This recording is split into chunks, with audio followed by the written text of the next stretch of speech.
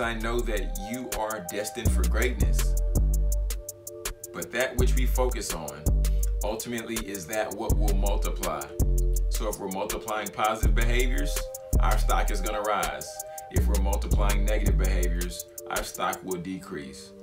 But the choice now is up to you. Beyond the Ball podcast.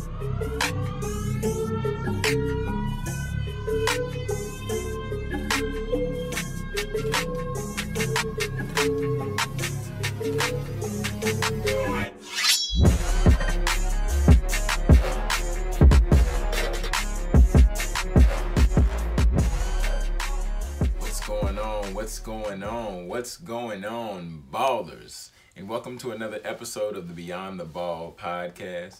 I'm your host, Jonathan Jones, and today I'm excited about the opportunity just to share how we can identify where we need to grow, but ultimately how we can take the actions to do just that. So I had the opportunity to participate this past weekend in the Durham Success Summit. Shout out to Dr. Derek Rhodes.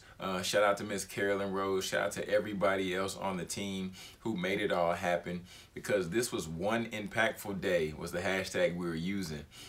And there were 20 plus phenomenal feature speakers, from doctors to people who have nonprofits to individuals like myself, who just have a true passion and a true desire to impact and serve and support this next generation at a high level, specifically of African American young men. So it was amazing, and it was a really beautiful thing. And we had the privilege to do it virtually, just due to, where we are right now with the state of COVID and things like that. However, that didn't stop the momentum, that didn't stop the fun, that did not stop the excitement at all. And one of the things I heard this past weekend really inspired this particular thought. And I thought about how can we identify the strategy to begin to align ourselves with what we desire to accomplish. So if you have a piece of paper, if you're somewhere to where you have your smartphone, well, you have your smartphone wherever you are, you have your smartphone. But I want you to just grab a piece of paper, and I want you to write down this. Let me get my board.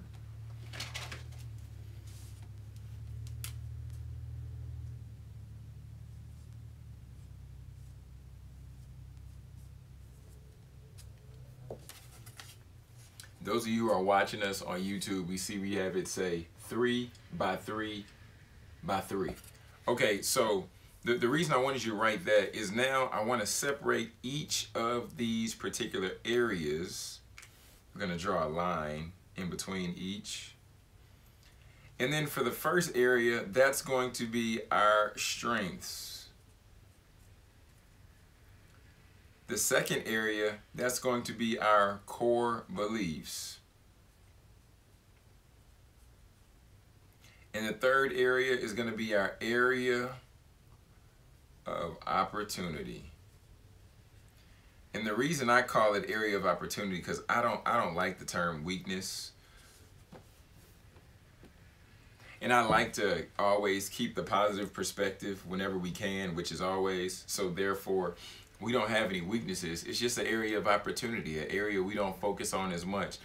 So now I want you to begin to ask yourself, what are 3 areas that I'm strong in and I'm fully aware? Is it the fact that you show up and you go to class early? Is it the fact that you always overdress for situations and people say, man, you look sharp, or young lady, you're really glowing, you're beaming, you look phenomenal today?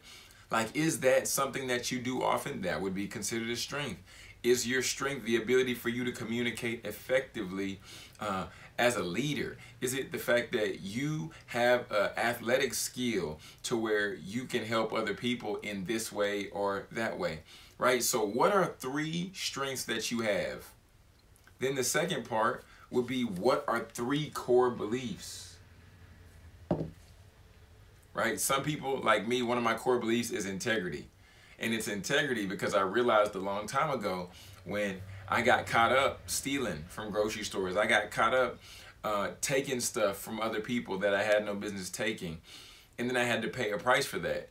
But ultimately being able to see that I believe in integrity. I believe that if you say you're going to do something, then do what you say, right? Do what you say. Period. So what are your core beliefs? Is it be respectful? Is it be on time? Is it be educated? When we begin to identify these core beliefs, these then ultimately determine how we'll move and how we'll progress forward in different areas of our lives, or how we'll move and how we'll communicate with other people. Because if you ultimately believe that I should be respectful, then you're going to show respect to anyone and everyone, despite what their response is to you in times to where they might not want to show respect. But you'll still say, well, I believe in being respectful, so I'm going to be the bigger person and I'm going to show respect in this situation, even though I don't necessarily desire to. And then the last part is area of opportunity. Area of opportunity. For instance, some of us might be out there and we might have a terrible attitude. We can just be honest, right? People have told you your sportsmanship is lacking. People have told you that you don't respond to emails on time. People have told you you don't respond to text messages. Or you've even been the person who people say you don't even respond to comments on Instagram. You don't tweet nobody back. You big time, right? So understanding these areas, I want you to take some time today and just identify the 3x3x3. And identify what are your strengths. You need to know what you do well so you can continue to do that intentionally at a high level, right? The second piece is, what are our core beliefs? What are our core beliefs? What do we stand on even when we don't feel like it, right? What do we do knowing that it's necessary because that's how we were brought up? That's how we were raised. Got it? Got it? Good, good. And then lastly, the area of opportunity. What's your area of opportunity? What's something that you've been saying that you've wanted to do but you haven't done just yet? You still have time in 2020, my friends.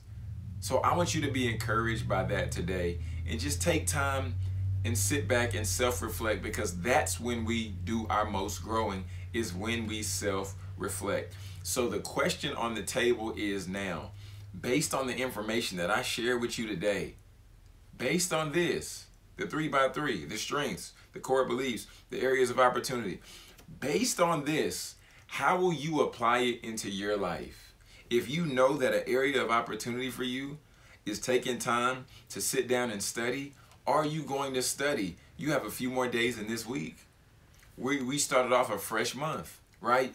If an area of opportunity is working out for you, like me and my wife did last night when we did a lunch midday workout and my arms are sore right now, that's an area of opportunity for your boy. I used to love working out, but now me working out does not pay my bills. Me working out does not ultimately help me in regards to generating revenue. But me working out is essential for my health. So that's an area of opportunity for me to improve in the health category, right? So what do you do really well with your strengths? What are your core beliefs? And the last part, where's the area of opportunity, or the areas of opportunity? Friends, you can do this, and I believe in you because I know that you are destined for greatness. But that which we focus on ultimately is that what will multiply. So if we're multiplying positive behaviors, our stock is going to rise. If we're multiplying negative behaviors, our stock will decrease. But the choice now is up to you. Friends, we're about to go ahead and get out of here, but I want to encourage and remind you to connect with us on all the social platforms. You can follow me. Just type in Jonathan J Speaks, and then I should pop up at the top of whatever platform you search on. And of course, you can find us on jonathanjonespeaks.com/beyond. And we would encourage you, if you have an iPhone, I know everybody does not, but if you have an iPhone, I would love for you to leave a helpful review on the Apple Podcast app. Just type in Beyond the Ball with, press enter, pick the icon, and scroll down to the bottom and just click write a review. We would hope it'd be a 5-star review. But ultimately, we would love to hear your feedback, love to hear your thoughts, your opinions, and all that jazz, because ultimately this platform is created for you, the student athlete. This platform is created for you all in the athletic department on your college campuses.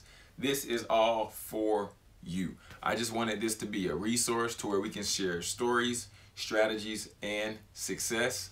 So with that being said, until next time, my friends, right here at Beyond the Ball, where we desire to help you succeed beyond your degree. I'm Jonathan Jones, and this is Beyond the